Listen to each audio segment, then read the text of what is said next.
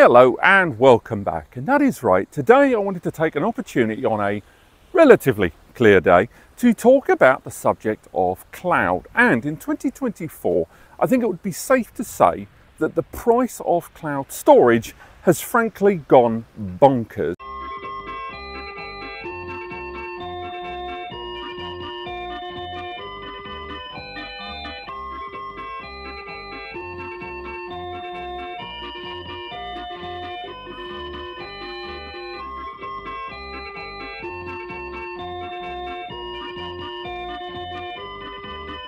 And in this video, I'm going to quickly outline not only some of the cost differences between buying your own server versus that of using cloud services, but also later on some of those hidden costs. We do a video like this every year, but today, just to sort of freshen things up a little bit, I thought I would change the horizons here for us. So, number one, let's say, for example, you want to keep it domestic. I think whenever we talk to users that are going for entry-level storage, they generally sit around 4 terabytes. 4 terabytes is largely considered to be the entry point, therefore relatively long-term storage for the average user. Now, on a cloud service platform, we're going to look at platforms like Backblaze. We're also going to look at some of the Microsoft offerings with OneDrive. We're going to look at Google Drive and stuff like that.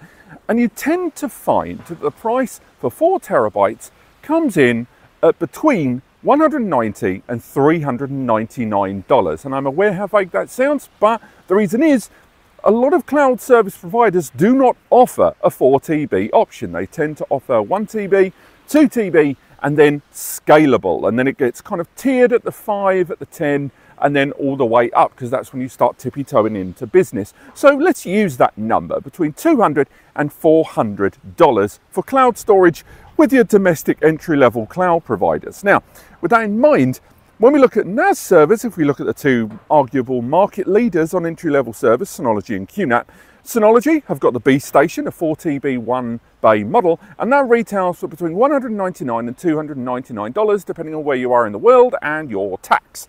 Now, with QNAP, they've also got a 1 bay offering in the TS133, and if you include that with a 1 TB drive, which costs vaguely around 199 quid for the NAS and the drive together, you end up with that price point there at about 200 quid. However, you want redundancy, you need fallback, because cloud does arrive, let's be honest, cloud service providers do arrive with a certain degree of failover there for your storage. You don't think about redundancy, you don't think about files getting lost, because on a cloud service provider, they've got backup upon backup. So we have to at least put in redundancy and maybe even factor in a bit of backup as well. So that's where there's a little bit of parity there between cloud and NAS, because with NAS providers, you'd have to go for at least a 2 bay like the DS223 or the QNAP TS233, which retails for about 2 to 250 quid. Now, once you put the drives on site, it actually works out relatively similar. But again, RAID is not a backup. Now, what about if we take it up a little bit further?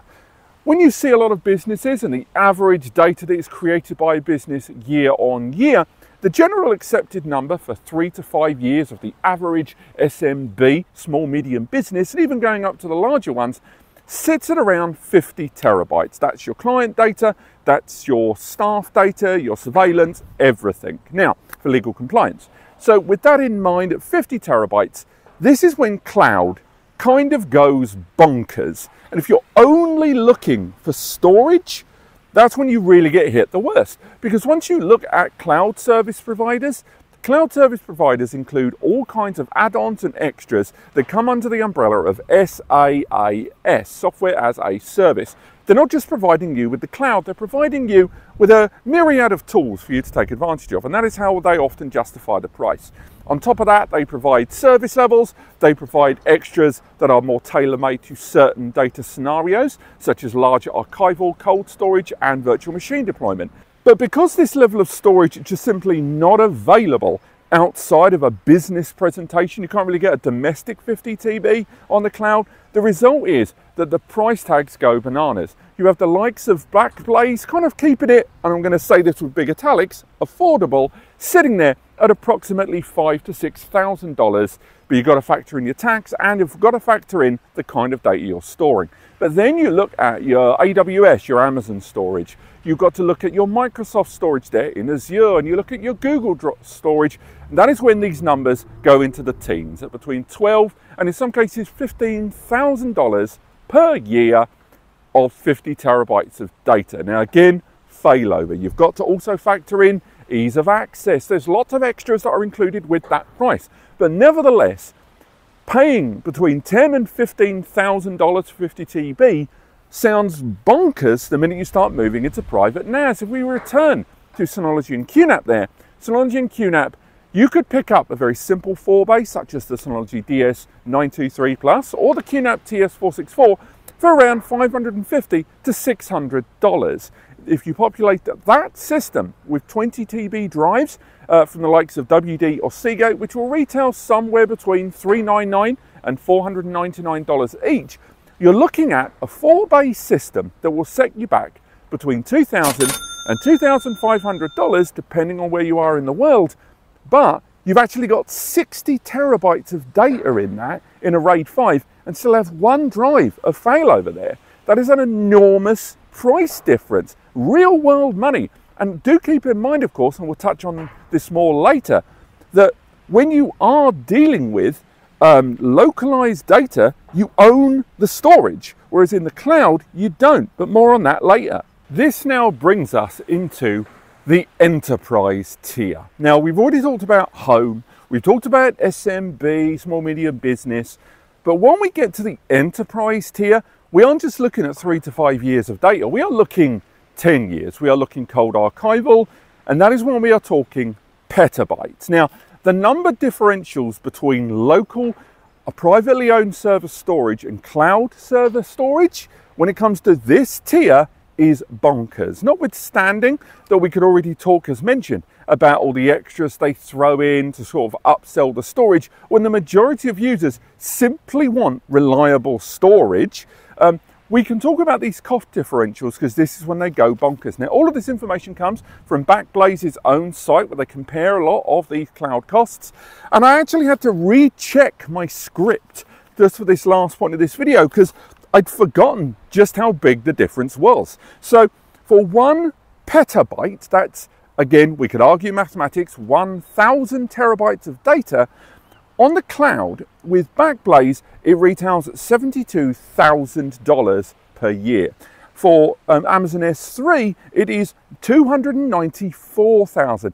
You hear that? Just shy of $300,000 for the Amazon storage, and of course for the Azure, $235,000 and $276,000 for Google. Bear in mind that Google, of all of the companies I just mentioned, have the most data centers. They've got more data centers than S3 and Azure, but nevertheless, the S3 option there from Amazon was just shy of $300,000. Now, that is a large amount of data, a large amount of capacity.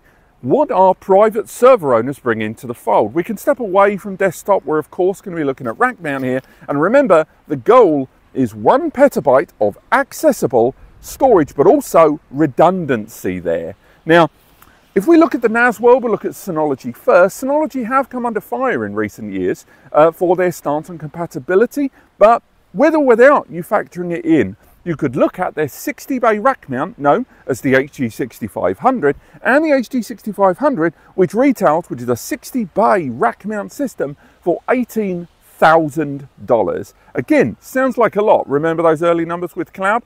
We got to fully populate it. So if we fully populate this device with 24 TB drives, then we would be looking at each of those drives costing around $500 to $550 per drive. But because of Synology's hardened stance on compatibility, even if we only look at their own hard drives, so if we look at the 18 TB drive series and populate that 60-bay model, those drives from Synology are $600 each.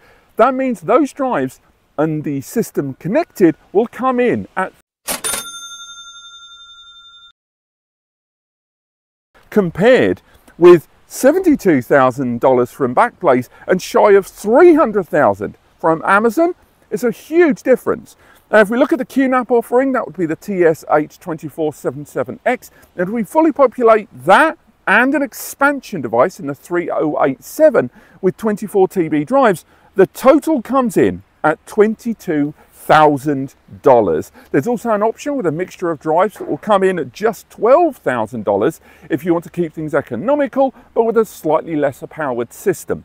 The point I'm making for all of this is, whether it is you go for the fully fledged crazy option with Synology with their drives totaling with all the extras at $54,000, or QNAP, which has all the extras and the expansions at $33,000, both of these options allow you to keep your data while simultaneously saving an enormous sum of money versus that of cloud. But it's not that simple, is it? There's more to it than that. So let's talk about some of the other things that are built in the background of cloud, and also things you have to consider for your storage that might tip you in the other direction, or at the very least give you some understanding of what exactly cloud is including in that pricing. One of the first big things, I made a whole dedicated video about this by the way, that a lot of users forget about when it comes to cloud services is simply egress. You have all of this data going onto the cloud, and every month or even every year you are allowed, keyword there, allowed, that sucks, you're allowed to download a certain amount of it every month before they charge you, because they have to dedicate a lot of their internal services to allow you to draw that data back. Now, when we were talking about 4 TB, even when we were talking about 50 terabytes, we have to acknowledge that a decent percentage of that data was never going to go anywhere anyway. It was cold storage, it was legal compliance, it wasn't going to go anywhere. But what about that 1 petabyte option? And more importantly, everything between 50 and 1,000 terabytes there.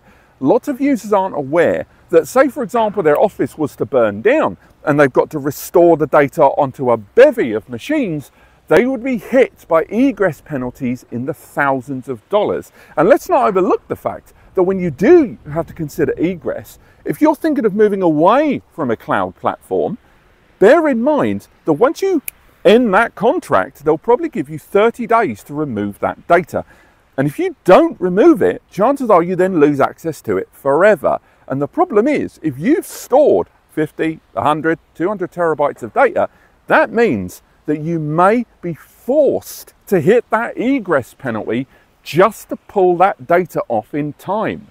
And what about performance? All the data that you're going to be accessing, sometimes you need it at a certain speed. You need that data to be delivered to your system, delivered to your office, data exchanged from one place to another with tremendous speed. Localized storage, whether it is a high-powered SAN, a large-scale NAS enterprise-grade server, or simply a little box on the disk, will all add up to a much faster point-to-point connection for devices on the local area network, with a greater degree of control as well. Whereas when it comes to cloud services, you are very much at the behest of the exchanges when you are connecting to data from here onto another site. The result is that you are very much at the behest of, one, the internet upload and download speeds from the ISP in both of those locations, but also the exchange server in the middle. And compared with the base level 100 megabytes per second that you get on the most domestic, low-powered, affordable NAS,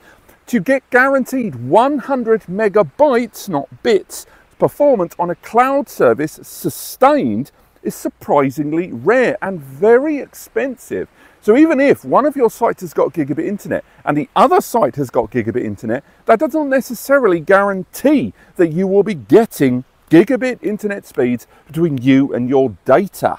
And on the flip side of that, we can also think about the fact that when you're using your own NAS system, the minute you introduce more drives, thanks to the mathematics that go into simultaneous read and write from multiple drives, the performance of one drive is not the end of the road. More drives adds up to more drives being read and written from, and then when you introduce things like 10 gigabit internet, which will give you 1000 megs per second between devices, you end up with storage that gives you both performance and ease of access. But what about security? Probably one of the biggest issues that users face when they keep data on the cloud of a particular large-scale legal compliance level is true deletion. Having data on the cloud does not necessarily mean that when you click that button that says delete, that it is 100% deleted. I think most of us would agree that when data is on the cloud, if we delete, we aren't 100% convinced. That's because cloud service providers, because it is their very bread and butter, will tend to have backup upon backup upon backup, server farm to server farm to server farm. And the result is that these systems can all too often mean that deleting data from one, you have to hope that that data has been deleted off the rest of the entire cloud network and all of their data centers. Moreover, with the cloud service providers, what if the data that you're submitting is being used for analytics? What if it's being used for learning models such as, LLMs and other AI tools,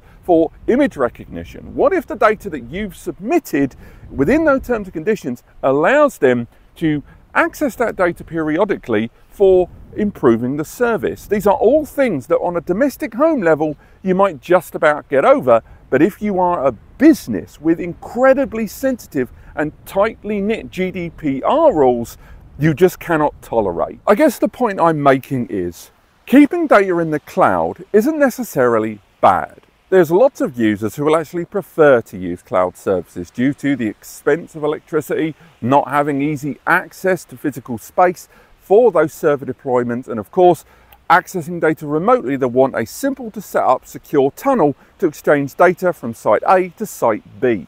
But it is vastly more expensive than it has ever been, and I do think it's easy to get trapped into cloud services. So before you go ahead and arrange cloud storage provider services for you and your business, or you and your family, take the time and do some research on localized server appliances. These days they are so straightforward and are only slightly bigger than a toaster in some cases. Obviously, once we reach the hyperscale, things are slightly different. But if there's one thing I want you to take away from today's video, it is that having your own server means true data ownership in a way that the cloud will always take from you. And if you're going to integrate a cloud into your 3-2-1 backup, fine. But having the cloud as your primary means of backing up is flawed in so many ways that I think too many users are so easy to click the confirm to keep it easy that they don't realize the milestones, tripwires and issues they're going to encounter later in the life of that cloud platform. Thank you so much for watching. I hope you've enjoyed this. I know we make a video like this every year, so I thought I would mix it up a bit. Let me know what you think in the comments. I also would like someone in the comments to at least congratulate me on not pointing out the sodding seagulls. Thank you so much for watching. I hope you've enjoyed this, and I will see you next time.